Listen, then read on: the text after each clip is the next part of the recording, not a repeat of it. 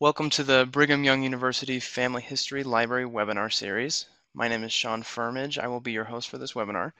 Just as a reminder, there are some polls down below if you would be willing to fill those out and let us know how you heard about this webinar today or what topics you're interested in hearing in the future. That would be wonderful. Today we will be pleased to hear from James Tanner, who will be giving a presentation titled Buying Technology, a Genealogist Primer. James Tanner has a bachelor degree in Spanish and a master's degree in linguistics from the University of Utah. He received a Juris Doctor degree in law at Arizona State University. He served for 2 years as an intelligence analyst for the U.S. Army and 39 years as an Arizona trial attorney. He has previously owned a retail computer business and an Apple Macintosh software company. James has over 35 years experience in genealogical research and is an avid blogger of Genealogy's Star blog and Rejoice and Be Exceeding Glad. He served for 10 years as a missionary at the Mesa, Arizona Family Search Library and is currently serving at the BYU Family History Library. He has presented at expos and conferences around the U.S. and Canada. James has 7 children and 33 grandchildren. So we will turn the time over to James.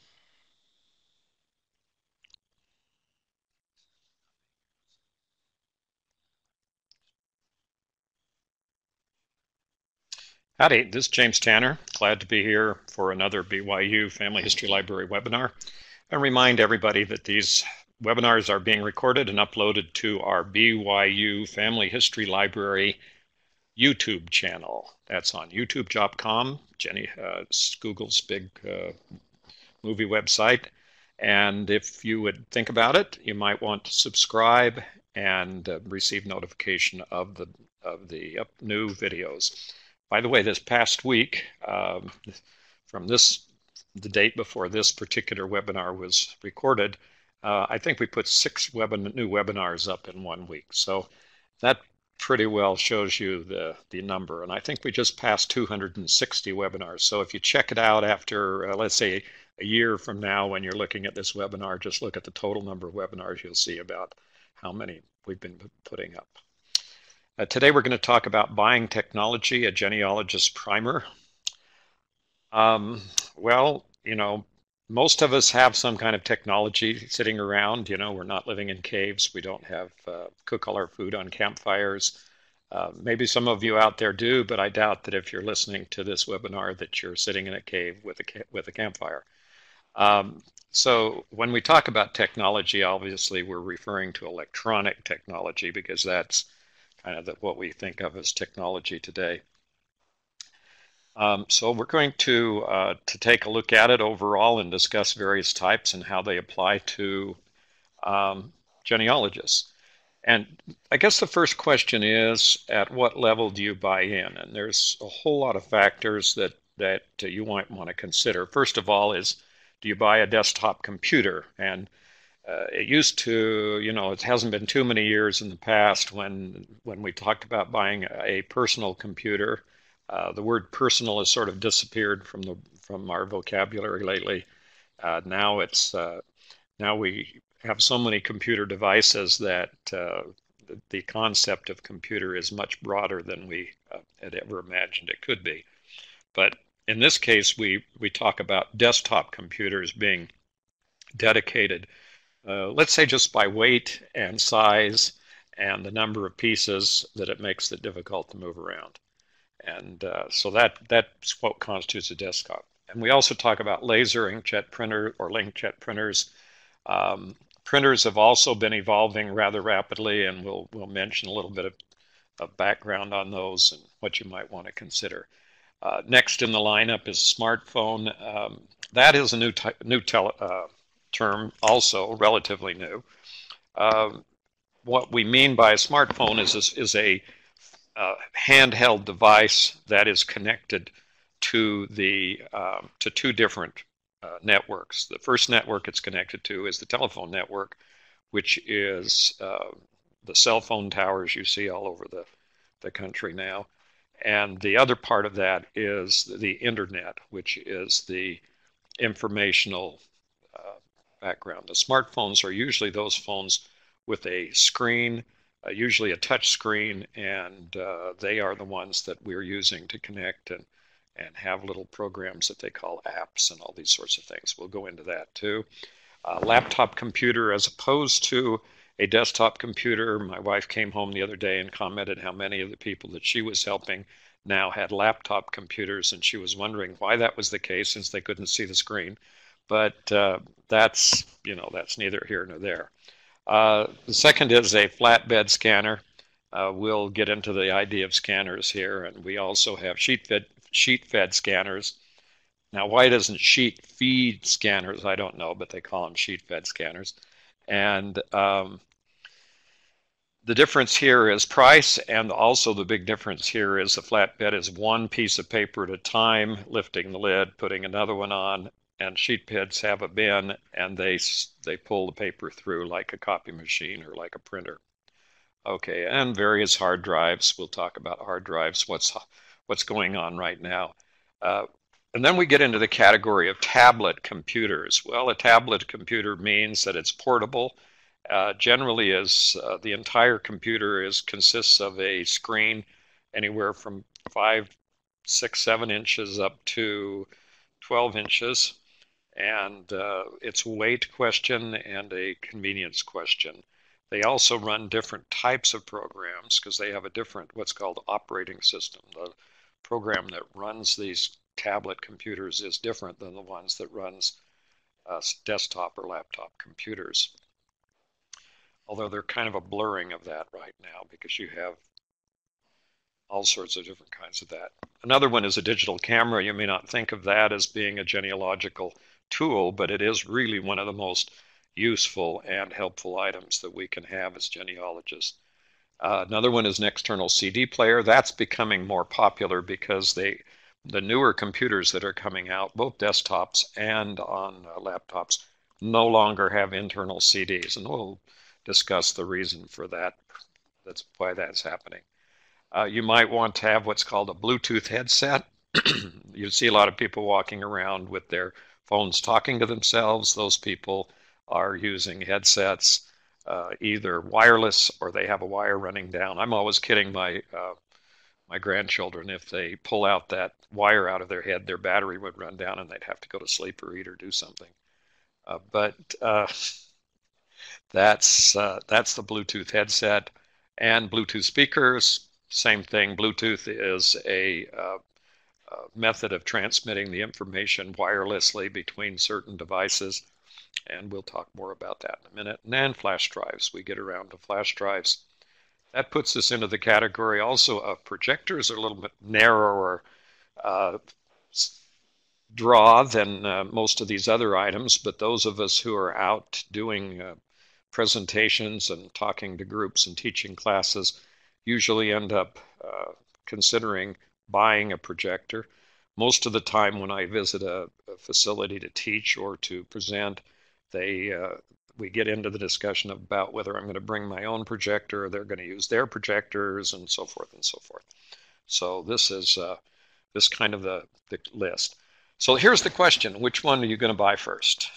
Assuming that you're not independently wealthy and have all the money you want, and you can just put it on your credit card anytime you think about it, you probably have to think in terms of priorities and which of these different devices you feel is the most helpful. Now, that's kind of what I'd like to talk about today in this presentation, is get into the subject of which one of these do you need, in the sense of, does it facilitate your genealogical research and doing what we do as genealogists, or which of these items could you put off and only get or only use occasionally, and you would only get it if you were really getting into a certain areas of genealogy. And here comes up the main question, and that's how do you decide? And I guess you start asking yourself these certain questions. First of all, I would ask, do I need the device to do my genealogical research? Now, if you are a traditional researcher and you haven't been using any kinds of electronic devices up until just recently, or even are considering it now, you're probably thinking, I don't need it. I can do it without any kind of any kind of a device. Well, let me tell you the reality of this situation. The reality of this situation is that we hear a lot about digitization. That means that records are being put into a format where they can be viewed online or on a computer. And the interesting part of that is that the digitization process is replacing the availability of the paper records. So let's say, for example, or microfilm records. So let's say, for example, you have been ordering microfilm from the Family History Library in Salt Lake City, Utah, and they have a distribution system where they ship their microfilm out to one of their almost 5,000 family history centers around the world. Well, let me, the reality of this situation with the microfilm is that microfilm is an outmoded technology which is coming to an end rather rapidly. Family Search has been digitizing or converting the microfilm rolls into digital images that can be viewed online for a number of years now, and that process will eventually digitize the remaining amount of microfilm that is being supplied by Family Search, the Family History Library. So what happens? Well, then they'll stop renting microfilm. And the only way you'll be able to view the records that are now viewed through microfilm ordering is to look at them online. To do that, you're going to have to use a computer. If you don't want to buy a computer, you're going to have to go to a library or a family history center or some place where a computer is available, your brother, your sister, your kids, your grandkids, and use their computer. Well, so these are the kinds of things that are happening. And the question about do I need the device is getting to the point where the need exceeds the idea of it being a non-need. In fact, what we're seeing now, for example, in smartphone usage, which are really computers. When we talk about a smartphone, they are computers. They're very, very sophisticated, powerful devices. I happen to use an Apple iPhone 7, um, and my iPhone 7 is probably more powerful than any computer that I purchased or had access to up to about 10 or maybe even 8 or 9 years ago. So we're really talking about very sophisticated devices. And the interesting thing about these smartphones is that they are scheduled this year to sell somewhere in the neighborhood of 2 billion smartphones in the world. That's the world market. There are only, what, I don't know, what is it, 6 or 7 billion people in the world, and we already have billions of them been sold. And so at that rate of sales, every man, woman, and child in the whole on the whole world, including all the underdeveloped countries and everybody living out in the desert by themselves, are going to have a smartphone. And there's lots of different projects that are being planned by various, usually very wealthy people who think that way, of making the internet, wireless internet, available to everybody in the world by putting internet satellites up, or by putting internet balloons up, or by putting planes up, or something that makes the internet available everywhere. So this is going to be pretty well a general sort of thing. Okay, so do I have an alternative to buying a device of my own? That gets up to the question of, can I borrow it? Can I rent it? Can I use one someplace in the library or someplace here? Now, the BYU Family History Library, where we're located, has a huge bank, literally huge compared to almost any place you want to go in the world, of scanners and book scanners and all sorts of electronic equipment for duplication, microfilm readers and scanners. So these devices are free to use. Now, if you happen to live within a few miles of Provo, then it's probably worth your while to come over and use the BYU devices. But the availability of scanners for free use is pretty scarce. And so from the standpoint of that kind of a device, if you need to do a lot of duplication and scanning of your papers and documents, then you'll probably end up buying the device. And what you'll find out is that they're very, very, very low priced. You can buy a scanner for practically, a very, very, as far as electronic equipment is concerned, they are right at the bottom layer of what it costs to buy one. And the next question, obviously, is important. It's how much can I afford? I mean, you'll see some of the prices on these go up as high as infinity. You could spend as much money as you want to on a computer. And I mean, there's some guys over in New York that I heard about a couple of years ago that got together. The two brothers got together and they built a mainframe computer in their New York apartment. They just acquired lots of components and just kept wiring them together and creating an operating system. And they had this humongously world-class computer out of their apartment. What they did with it, I don't know. Maybe send out email or something. I don't know. But anyway, they had this huge computer. So yeah, you can just keep spending money.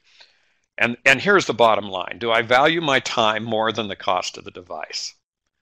And in my perspective, people who are asking me almost daily if I ever sleep, the question is real. The real question is how much can I trade my few dollars for something that makes me more productive, that makes me able to do the genealogy more accurately and more quickly than I did before? Then I'm seeing there's not a question. My life is finite.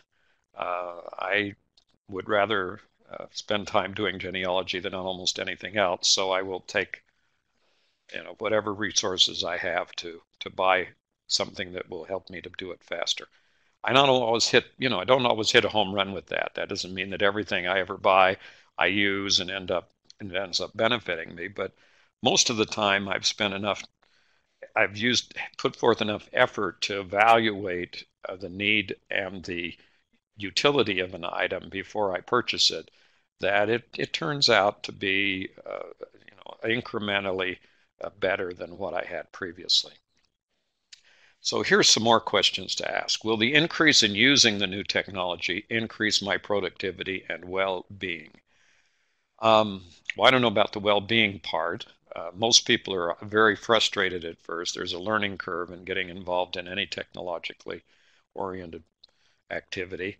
And your well-being may crash when you buy a new computer because you are frustrated and trying to figure out how to work it. But ultimately, the idea of this whole process is to increase your productivity. A little bit from the introduction, you know that I have a technological background, and one of the biggest advantages that I ever got, I always say there's only 3 things I ever learned in high school, and one of them was how to type. That ever benefited me once I got out of high school. That's probably not true, but at least from the high school perspective, it certainly was my feeling when I graduated. But that keyboarding and other skills all go along with this, with acquiring new technology. And will I spend the time to learn how to use the new device? My wife and I both spend a considerable amount of time helping people untangle and learn how to use various types of electronic devices. This isn't a situation where we call on our grandchildren to come over and help us program it. We won't let them touch our machines because they would mess them up.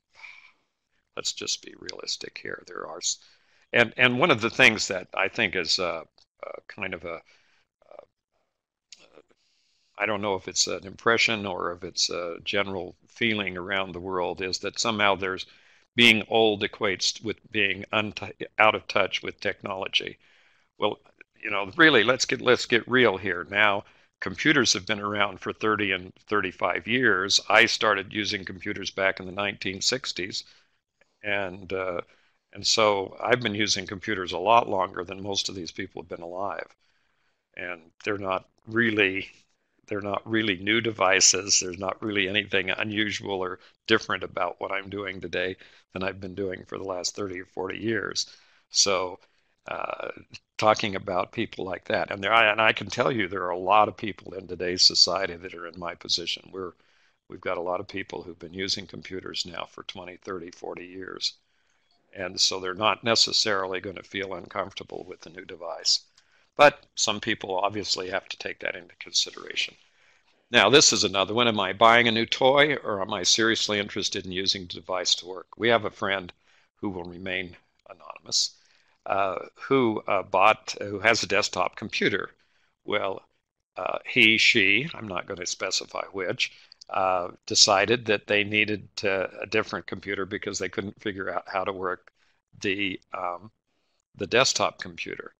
Well, then they went out and bought a laptop, which made things worse because they couldn't see the screen. And then they decided that the laptop wasn't very good. And somebody was trying to get them to buy a pad, a tablet, and they didn't do that. They bought an iPhone. Okay, well, yeah, I mean, we went from a maybe 17, 20-inch screen down to a 5.5-inch screen, and these people can't even see the big screen. So figure it. We've got to really decide whether we're doing this seriously, so we're just buying something because somebody told us we needed to go out and buy it. Okay, so acknowledge this, that most of these devices, almost all these devices, have more uses outside of the world of genealogy than they do with genealogy. In other words, they're not created. No one designed a computer to do genealogy. As far as I know, I've never heard of that. So there's many other things that are involved, and most of the things that we're doing today are things that are from day to day. The world is getting to the point where they're buying almost everything online. They're getting all their news and all their contact with all of their relatives and everything else online. And these devices are facilitating that. And computers have become the preeminent way of communicating today. Most of us have, some of us, I won't say most is probably not an applicable word here, but some of us have now given up what we call our landline. That is the telephone that's connected to a wire into the wall and goes over telephone lines. We decided some time ago that we had both my wife and I had cell phones, and eventually we realized we were never using our land phone, what we had like traditional telephone line, and so eventually that went away. So we are now in the group of people, which is rapidly growing, by the way, of people who are getting rid of their landline telephones. So obviously, I'm using telephone for lots of things rather than anything that has to do with genealogy, but it's nice to have because I'll talk about that in a minute. It's something that's become a tool that I do use very frequently in my genealogical research. And here's the reality of it, that computers are embedded in systems. That means that if you buy it, it's never complete. There's always something else you can plug in, add on, or that you think you need to actually make it work properly. So you don't go in and buy the whole thing because nobody really knows that. If you went into one of the large big box stores like Costco, Walmart, Sam's Club, whatever, and you wanted to buy a computer, they'd give you a box and probably give you another box with a keyboard and probably give you another box with a monitor and probably give you another box with a mouse or a device. But when you got home and put it all together, you'd find out that, oh, you forgot to buy this. And so you would have to go back to the store and buy another thing. And, well, that doesn't ever end, by the way. You just keep doing that. I mean, I may wake up tomorrow and figure out that I don't have something I need to run my computer. Um, Actually, it happens quite frequently. So we'll see what happens. You may need and probably will want a word processing program. Now, today, there are alternatives. Only a short while ago, if you wanted a program to run on your computer, meaning a word processing, a spreadsheet, a game, anything you wanted on your computer, genealogy software, you would go into a store that sold software and you would look and there would be boxes on the shelves and you would pull the box off and read the back and you would decide, or someone would tell you to go buy the program. Well, okay, I haven't done that for years. I don't know when that went away, but it went away a long time ago. almost 100% of all the programs sold today are sold over online. So if you want to buy a program, you've got to have a computer operating before you can even buy the programs. If you buy the program before you buy the computer, the danger is you'll buy a program that isn't compatible with what you end up as a computer with your computer. So you really do have to kind of have a sequence in the way that you acquire this equipment. Okay, so genealogy programs, yeah, there's a few hundred of them out there. There is a program online on an online website called GenSoft Reviews, GenSoft Reviews, REVIEWS.com. And they have reviews. And if you're used to using something online like Amazon or Netflix or whatever, and you see the star system where you rank things 1, 2, 3, 4, 5 stars, then GenSoft Reviews gives you the ability to rank software. Well, if you're purchasing software, you can go to GenSoft Reviews and look up all of the genealogy software. So far, they've reviewed something like over 800 programs, and there are all the different reviews on there. So you can see what's there, what's available, and what's no longer available because they're still reviewing programs that haven't been sold for 15 years. But that's just genealogists. Then you'll need an internet connection. Kind of a given. Most people today in the United States have an internet connection of some kind or another. That was not the case just 5 years ago or 10 years ago. But today, high-speed internet connections are running up to 80–85% of the population of the United States. So it's something that most everyone has available. And when you look at each of these, put a dollar sign after each one of them because they all cost money. Every time you go into one of these, you're going to end up paying something. Now, there's some things free online, but free is really relative here because free means I'm paying for an internet connection. I bought all this expensive computer equipment, and I'm still using a free program. Well, whatever that means. Graphics programs, yeah, we do a lot of graphics with genealogy. We make copies of documents. We have photos. We exchange photos online. We do lots of things with graphics. They're probably helpful. Scanning programs, if you buy a scanner, it's nice, lovely scanner, and it comes with a CD with your scanning program on it, and then you go look at your computer and try and find where you're going to plug in poke the CD in the computer, and it doesn't have one. And so you're going to say, how do I get this scanning program onto my computer? Well, then you find out you have to buy a CD drive to load some of these programs on your computer. So, there's always something else. And the last word here is etc. Everything is more. There's more stuff. Okay. So for each type of device, this is how I'm going to run it. I'm going to rate it on the following criteria. I'm going to rate it on overall utility, meaning how useful is this product, item, device for genealogical researchers. And everything I'm going to talk about here is from the perspective of a person who is doing genealogy in a rather serious fashion. We're not talking about, somebody who doesn't really like genealogy and doesn't want to do it. We're talking about people who are really involved and spending some considerable period of time. So that's going to be my criteria. The second part of it is going to be direct application. How directly does this particular product relate to what we do as genealogists? Is this something that I'm going to use every single day, or is this something that I'm only going to use once a year, or maybe never?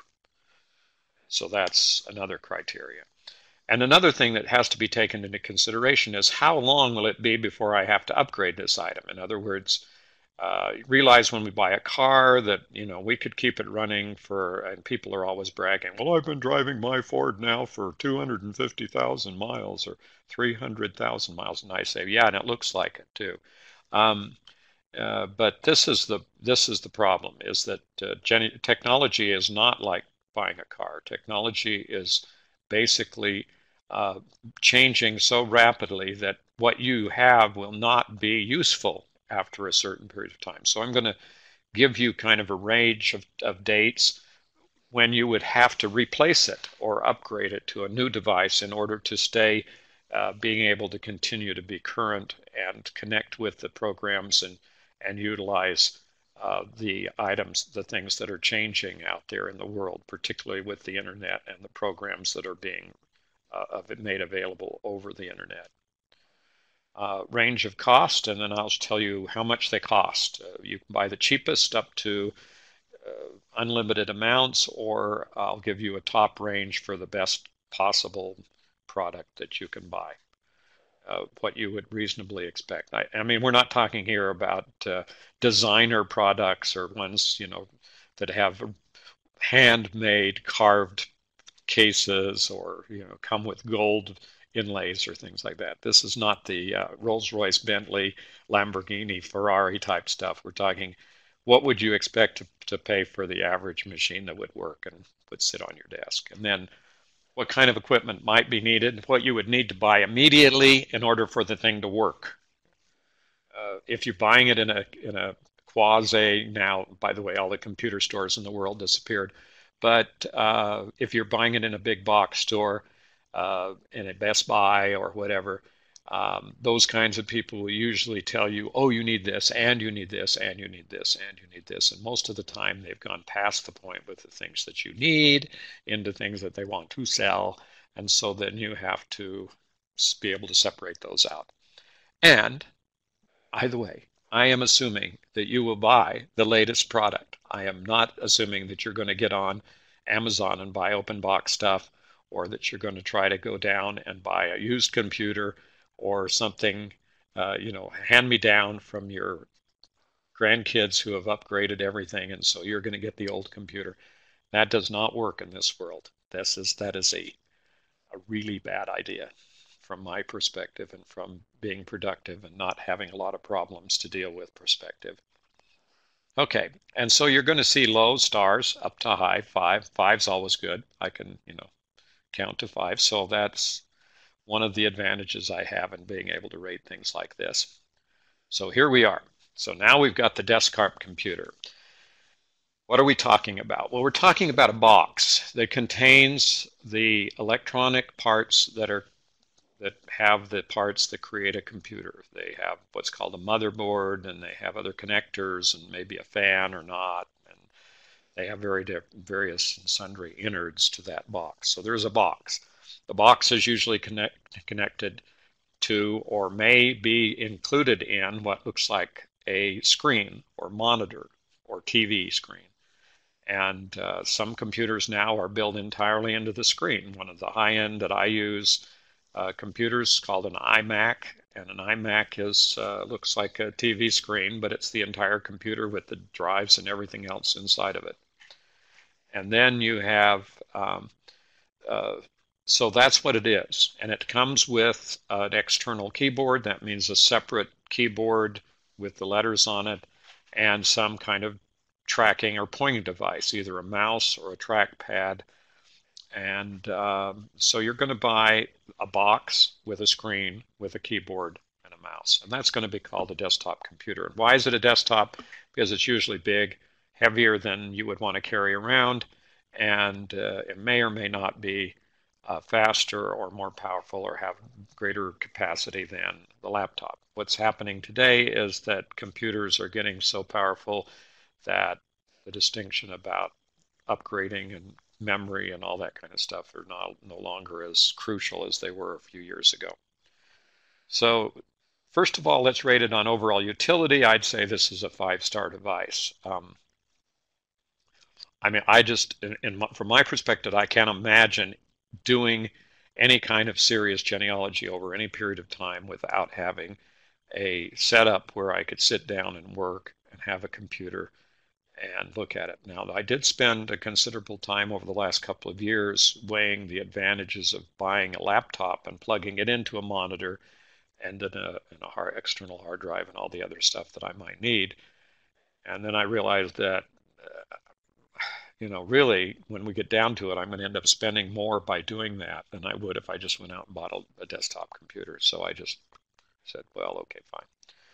And Direct application to genealogical research is like 5 star. Everything is set up in genealogy, from all the online programs to almost anything you can buy that is of general utility from a software standpoint for genealogy runs on one or two of the big devices. Now, what are we going to talk about in terms of the two different the two different worlds out there? You have the world of Apple and you have the world of Microsoft. Now, guess what? There's a third world, and it's not a third world country. It is like the biggest thing in the world, and it's Google. And interestingly enough, they all have their operating system. Google has Chrome, which is an operating system. Apple has Apple OS operating system, and Microsoft has Windows. Now, what's happened? Okay, we now have a whole bunch of other devices out there we call generally together mobile devices, and those mobile devices run different operating systems. Apple's is called iOS, and Windows has their sort of operating system for mobile devices, which, by the way, is not doing well. And then the second one is Android. And now, for the first time in the history of the world, there are more devices running Android than there are running Windows. So Windows is sort of, and now we're talking about putting Android on desktop devices. So this is getting really kind of interesting because now we have three big people out there. So many years out there, everyone's looked at computers as being a competition between Microsoft and Apple, the big guys. Well, now Microsoft and Apple are both competing with the big guy, which is Google. So we're going to see how all that shakes out. By the way, you would still want to once you make a determination, this is like what they used to say about the roads in northern Arizona, that once you got in it, you were in your rut, you had to stay there until you got out the other end of the road. Well, it's kind of the way it is with the computers. Either you buy Windows or you buy Apple, and whatever you start with is what you have to keep going with, because you've usually got quite a investment in lots of things like software and everything else. Expected time before upgrade. Realistically, a computer is good for about 4 years. When you get out to 5 years, you are really in a precarious position. The whole idea there is that it may not operate any longer. They are not perpetual machines. They will not continue running. Even if you are lucky enough not to have it crash, you may run out of software. You'll get the thing and it'll say, okay, there is a software upgrade which you need to run all of your programs which just got upgraded. And all of a sudden you'll find out none of these programs will run on your computer. Okay, so that just happens. That's and it frustrates some people to no end, but that's reality. That's what I've lived with forever. Cost of range. You can buy a full desktop computer with a screen, the monitor, meaning the screen, and keyboard and mouse, everything all together in a package for $300. Or you can spend infinity. You can keep spending money. If you were to fully configure, for example, the high-end Mac is called the Mac Pro, and right now it's a round tube looking device. It's about 1.5 feet high, about 10 inches across. Okay, so that's the whole computer, but everything else plugs into that. All it is a series of plugs all over the whole thing, and you can plug in whatever you want to. Monitors, you can put them, by the way, you can plug in up to 15 monitors if you want to. Okay, but if you want to fully configure a Mac Pro, the last time I priced one out, they were about $20,000. Okay, about the cost of a car for that Mac Pro. No one wants to spend that unless you are just really, unless you're making a lot of money off of your computer. You're just not ever going to get there. Doing full-blown video productions for major producers and things like that. Those are the people that use that kind of stuff. Okay, but you can get by really well today with a $300 computer. except Apple. I don't think they have one that starts at $300, so you're going to have to spend a few more bucks to get an Apple. Peripheral equipment, yeah. I mean, you can if you want to get on Amazon and look at peripherals for computers, it'll go through like 1,000 pages of peripherals. So don't there's never you'll never run out. That's the end of that. Okay. Now, let's suppose you got a computer. You probably want to print something off at some point in time. My wife and I have been working diligently towards no paper. In other words, anything we can do that we can avoid to printing it out or having a paper copy to float around in our house, we have tried to avoid. So we are into that, but we still end up with this pile of paper all the time, and we do end up printing stuff, and we have to print it because of the way it works. So what's the overall utility? Obviously 5 stars. You've got to be print stuff off, um, and there's just no way around it. Direct application, obviously, directly applied to what you're doing in genealogy. Expected time for upgrade, a very long time depending on cartridge availability. So whatever kind of thing you're using, whether you're using ink or laser, you're going to have to buy this replenishable product of ink or toner to use in the printer. And until you can, as long as you can keep buying the cartridges and you can keep plugging it into your machine and working, you can keep it. I have an HP printer that we have forgotten when we bought it. We were trying to figure it out. We think we've had it for 10 years, but it's been on probably 5 different computers and at least that many. And it just keeps printing. And I printed stuff off just yesterday, and it's runs perfectly well. I can still buy the toner cartridges for it.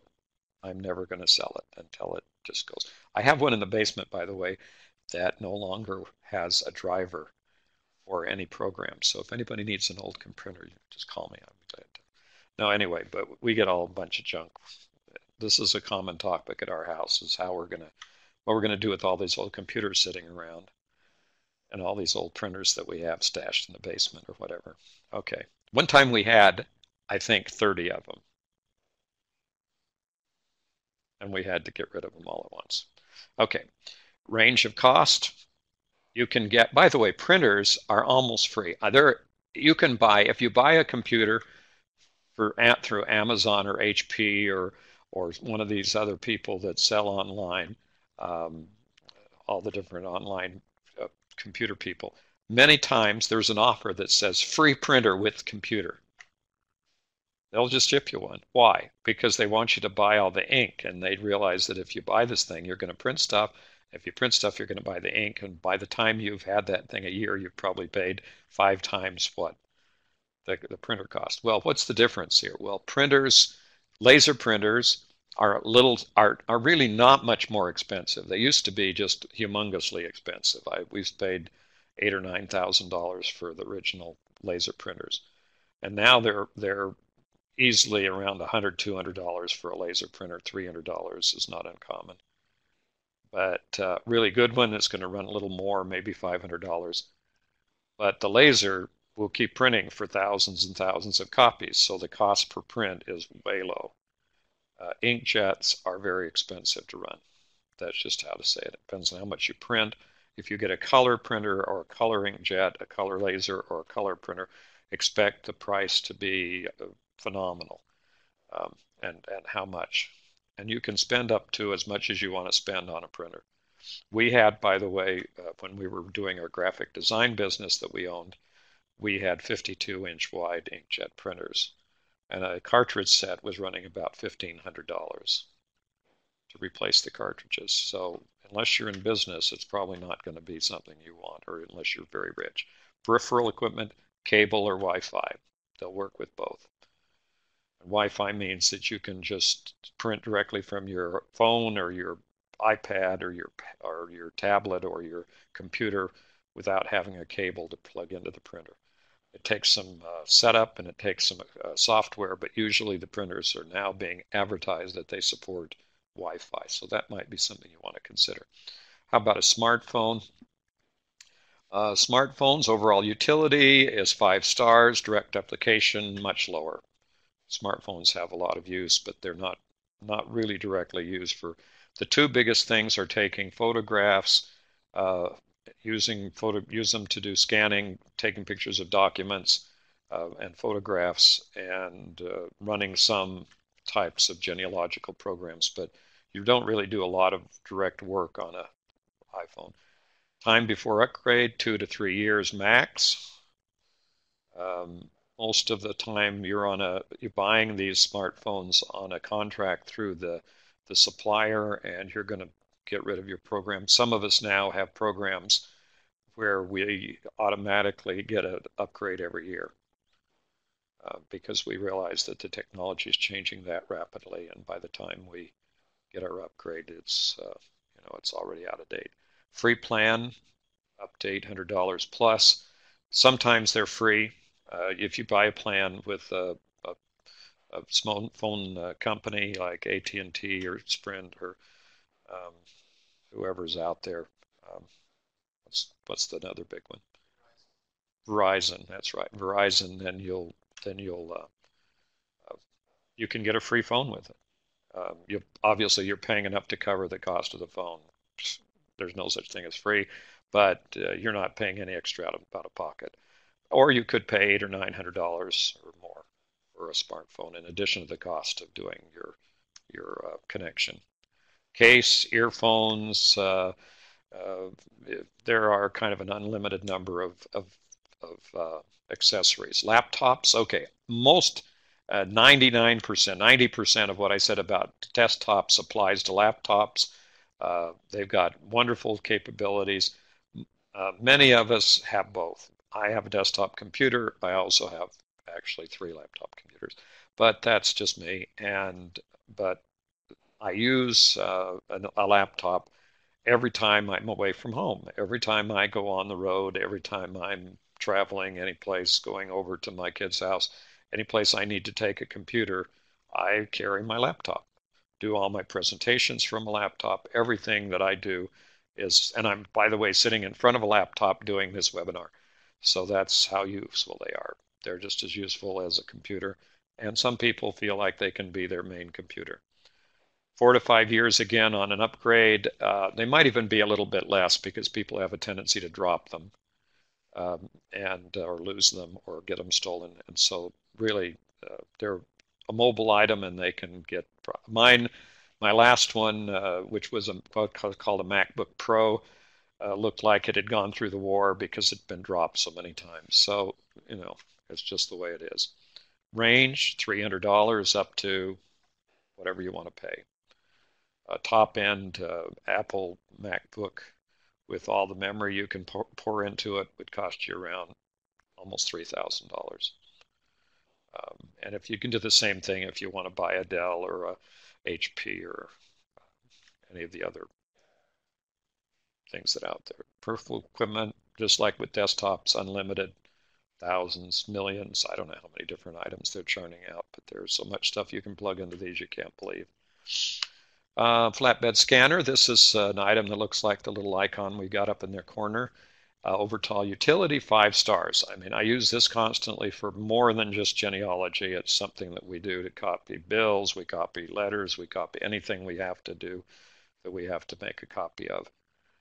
Direct application, obviously we do a lot of scanning that's involved with putting items up online, digitizing documents, photos, all sorts of things. Expected time for an upgrade. Um, Actually, this is kind of in the category of the printers.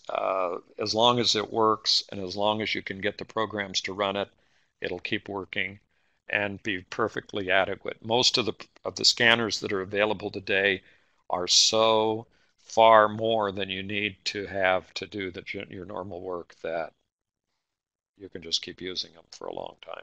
They don't seem to get out of range. By the way, they start at $49. You can buy a perfectly good Canon, Epson, or HP scanner beginning at about $50. So, it's not really a big concern. You really need to just go out and get one. And this is one where as long as it's compatible with your computer, it really doesn't matter. There's not a whole lot of difference between the $300 one and this one. What the $300 one adds is sometimes, depending on you make sure you can do this, but it will scan transparencies, slides. So that's the higher end deal. And they have special equipment in the lid that lets you scan slides. Cable usually comes with a device. There's not a lot you can add to a scanner. It's a scanner, a scanner. In fact, it's the peripheral. It's not the main thing. Sheet-fed scanners are the next step up.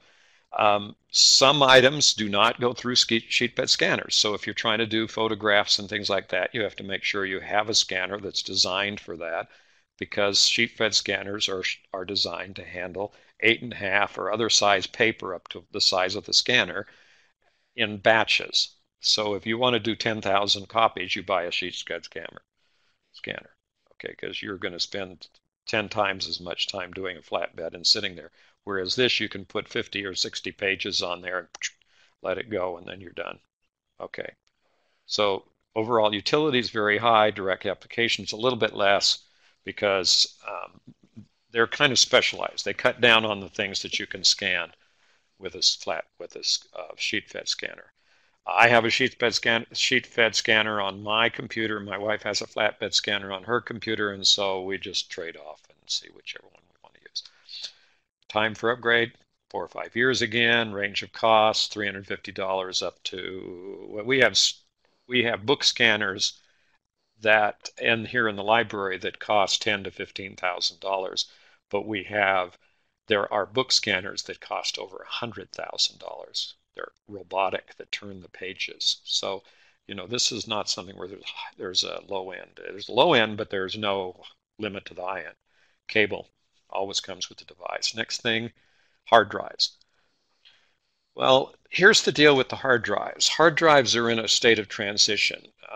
And I would recommend at this point that you watch one of my storage devices backing up your equipment videos, because I can go into greater detail. Right now, hard drives prices are crashing. Uh, the amount of storage that they take is measured in bytes. And we used to talk about gigabytes, and then we talked about megabytes, and then we talked about terabytes, or gigabytes, and then terabytes, and then we now talk about higher than that. But today, the big deal, the best deal in a drive is an 8 terabyte drive. That's 8,000 gigabytes. And it will store. The question that people have is, how many movies would this store? You don't have enough money to buy enough movies to put on this hard drive. Okay, but anyway, it's basically store more than you'll do in your whole life if you didn't put movies or something on it. And what do they cost? Well, the price just dropped to $189 for an 8 terabyte hard drive. The reason for that is because Intel Corporation, the memory people, have just come out with a new memory technology called Optane. You'll hear a lot more about that. I don't have time to go into that today, but let's just say that it's going to be really cheap, and it's going to make an $189 8 terabyte drive look like it's really, really expensive. Okay, so they're very utility. Everybody needs one to do backup and make sure your devices don't crash and lose all your information. Very, very utility. You'll always would recommend people to have an external hard drive, whether you have a laptop, whether you have a desktop. You need to have a hard drive to store your extra information. 3 to 4 years max is what they're worth. These are not devices that you want to keep forever, because if they fail, you lose everything. So you want to replace them periodically just to do that. Range of cost, $50 up to $350. Cable, that's all that you need to run it for a peripheral device. Tablets, computers, overall 5. They're very useful. Everybody uses them. They're very, very popular. Lots and lots of people. We see them everywhere. iPads, tablets, Android tablets, and all sorts of things. Utility's a little bit down. Most of those software products are not serious. You're also completely hampered by not having a keyboard. Now, what's happened on the higher end tablets is that you can buy a keyboard for it. This is basically what I did, and I'll tell you this real quick. I considered the possibility of replacing my MacBook with an iPad Pro, which is a high-end Apple tablet. And in fact, I decided that that was a good idea, and I had a keyboard for the iPad Pro and everything else. I used it for a year, and after a year, I decided that I would go back to a laptop, full-blown laptop, and I went back to a MacBook, in this case, a MacBook Air, which, by the way, is being discontinued, but I got it cheap, and so who cares? And so that was so that's what I've done. So you have to decide on yours for yourself. Um, 3 to 4 years max on tablets, basically because of memory issues and because of changes in the operating system that happen just really frequently. Cost $50 up to 1,500 or more. There's a couple of convertible type machines out there like the Microsoft Surface that want to be a desktop and then want to be a laptop and then want to be a tablet computer. We see them. Um, they're not pervasive, um, and peripheral equipment is extensive, but usually most people don't buy a lot of it. There's a whole lot of things you can do, but don't really do that often. Cameras are absolutely, totally part of the genealogical toolbox. This is part of what we do is take pictures, cemetery visits, archive visits if they'll let us take a camera in, uh, making quick recordings, sending email, all sorts of things. We use our cameras. By the way, your smartphone is now starting to replace the need for buying a camera. If you have a high-end smartphone now, you have a camera. You don't need to go buy another digital camera. Two magazines, by the way, I don't remember exactly which they were, but they're general circulation glossy magazines, print magazines, came out advertising that their covers were taken with an iPhone 7 camera. So this is kind of the new deal. They are now moving from being sort of a toy into being professional tools that are used by people. They're getting to that point. So yeah, they're very util. They don't directly replay it, obviously, but we're doing a lot of other things with cameras, so they're something that everybody likes to have. Time for the upgrade, 5 years or so. They're pretty much time to look at a new camera. Range of price, $50 up to 10,000, 50,000. Oh yeah, if you're one of these camera guys, you want to buy a Hasselblad with a couple of lenses, like $35,000, $40,000. Okay, not happening. Not in this world. Okay, cables, lenses. Yeah, this is a whole thing, man. You can go crazy. You can have more in your house than you have a house. CD players. The reason CD players have come up is that we still have CDs, movies, stuff like that. And yeah, but the computers no longer include CDs, so they're only peripherally useful for genealogy. Expected time for upgrade, we have absolutely no idea because we don't think CDs are going to be around that long, and we doubt if we're ever going to upgrade them. We'll probably just have them disappear. Range of cost, $25 to $50. That's all they cost. Peripheral equipment, they plug in, they work, that's it. Don't have to worry about it. Bluetooth. Bluetooth's like wireless earphones. You see guys running around with these things sticking in their ears. Looks like stuff out of Star Wars that they're going to take over, the Borg or whatever. Anyway,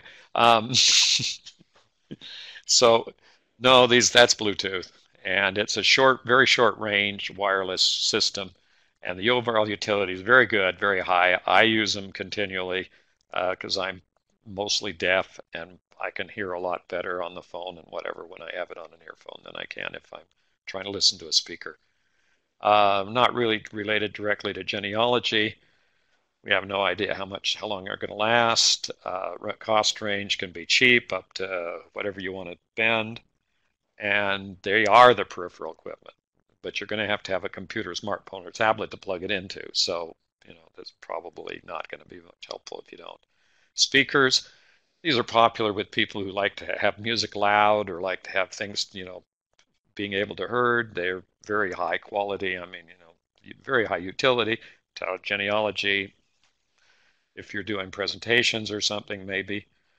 Upgrade, we have no idea. Range of cost, $25 to $200 or $2,000, whatever you want to spend, because you can plug it in. You can plug in most now audio devices plug into your Bluetooth.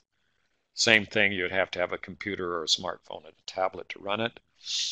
Flash drives, great. This is really what's going to end up replacing. When I talked about the Intel Optane, and flash drives are going to replace this flash memory. Optane is a three-dimensional flash memory, essentially, and it will basically replace hard drives within the not too distant future. Overall utility very high. Most genealogists today uh, have a LAN unit around their neck and at least a flash drive. That brings up the biggest problem with flash drives. You can lose them, and people do constantly. Here in the library, we have bags full of abandoned flash drives, boxes of flash drives. Unknown time for upgrade, because we don't even know if they're going to be around very long. Maybe they'll get replaced. Range free to $100 more. The highest one right now, there is a 1 terabyte flash drive that's available. It's about $1,300. Nobody's going to buy it. Peripheral equipment needed, a computer at least. They don't actually work with tablets or smartphones. There are other kinds of memory chips out there that I didn't mention, and SD chips and things like that, but they're not really central. They're more used in things like phones and cameras than they are on computers. Projectors, well, I'm going to run through this real quick. You either need it or you don't. That's kind of the way that is. 5 or 6 years before the bulb burns out or the thing goes wacko and it doesn't work anymore, then you have to buy a new one. Range of cost, they're up to 150 to thousands of dollars, and so you buy in at the level that you can afford.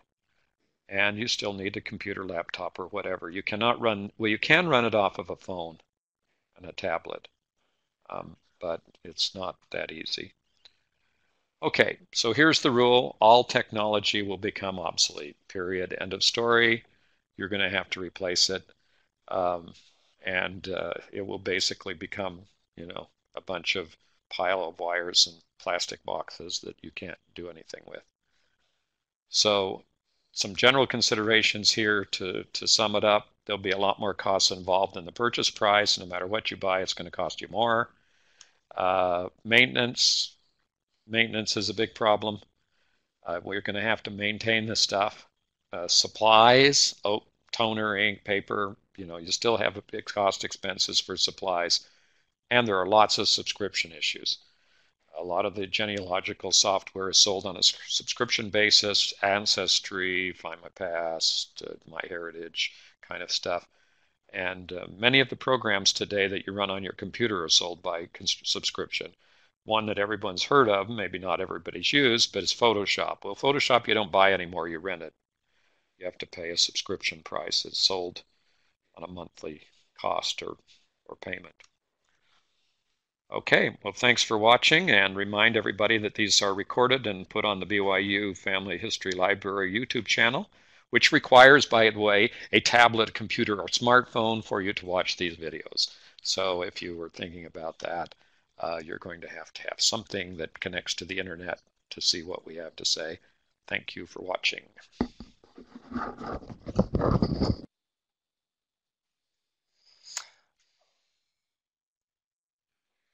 All right, thank you so much for joining us today with the BYU Family History Library webinar series. We hope that you can join us for our next one.